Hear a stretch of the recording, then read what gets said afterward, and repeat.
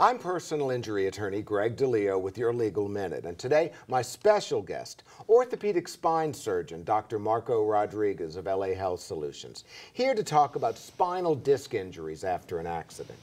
Welcome, Dr. Rodriguez. How do orthopedic surgeons treat injuries to the spine? With spinal disc injuries, we try to avoid surgery. However, if treatment options like medications, physical therapy, chiropractic care, or even injections are not effective, then we may offer decompression or fusion surgery. Now, what are the difference between those two surgeries? Well, decompression surgery is freeing the nerves, whereas fusion is actually to stabilize the spine. Thank you, Dr. Rodriguez. I'm personal injury attorney Greg DeLeo, and this has been your Legal Minute. For more information, you can email me, visit my website, gregdeleo.com, or call me at 504-522-3456. That's 522-3456.